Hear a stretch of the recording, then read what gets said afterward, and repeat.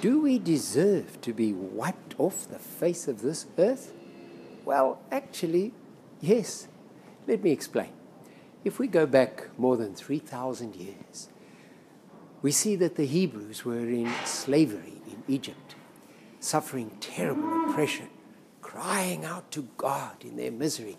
And God came down and graciously saved them, delivered them out of that fiery furnace, and led them through the desert, providing them with food and water, guiding them by His Spirit. And were they grateful? No. They murmured, they complained, they grumbled, so as to provoke God's anger. And Moses many times had to pray for them.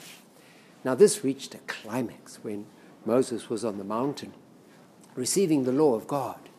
And while Moses was there 40 days on the mountain with God, what were the people doing below? Grumbling, murmuring. Where is this fellow Moses? We don't know what's happened to him. Aaron, they said, why don't you make for us a God to go before us, one that we can see? So Aaron sinfully collected gold and made a golden calf and declared to the people, here is your God, O Israel. Now when Moses came down from the mountain, he was shocked, and God was angry, very angry, rightfully so. And he said to Moses, let me alone, that my anger may blaze against this people and destroy them completely, and I will make you a better people.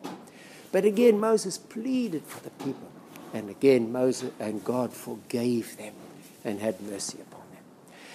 Now, though God had mercy upon them, it has to be admitted that these people really deserve to be wiped off the face of the earth. But what about today? Are we any better? Is there one nation any better? No. We've all sinned. We've all broken God's commandments. We have shed innocent blood. We have corrupted the earth by vile sexual immorality, and we've made our own gods according to our own ideas, and we deserve to be utterly destroyed. Who will stand in the gap for us? Who will avert the righteous wrath of God? There is one, Jesus, the Son of God. The Son of God who intercedes for us like Moses, but much more than Moses, who also takes the destruction that we deserve. He was wiped off the face of the earth for us, for our sin. And they put him in a cold, dark tomb, but death couldn't hold him. And 3 days later, he rose triumphant over sin and death. And that's why we're here. That's why we haven't been wiped off the earth, because Jesus saves from the wrath of God.